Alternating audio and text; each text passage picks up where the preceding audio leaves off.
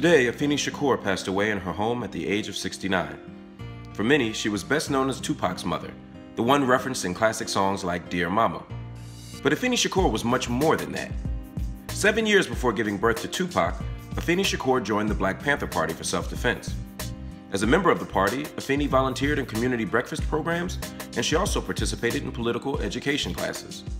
Like many freedom fighters of her day, Afeni and 20 of her fellow Panthers, known as the Panther 21, were charged with crimes that they did not commit. Instead of pleading guilty, she acted as her own lawyer and was rightly found not guilty by the court on all charges. As always, Afeni Shakur was principled, brilliant, and fearless.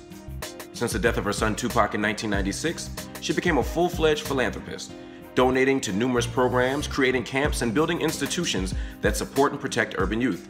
She also raised and donated millions of dollars in the service of protecting the vulnerable. On a personal note, her honesty about her battles with drugs have inspired countless people to transform their lives. Afeni Shakur was a Black hero, a courageous freedom fighter, and a national treasure. May she rest in power.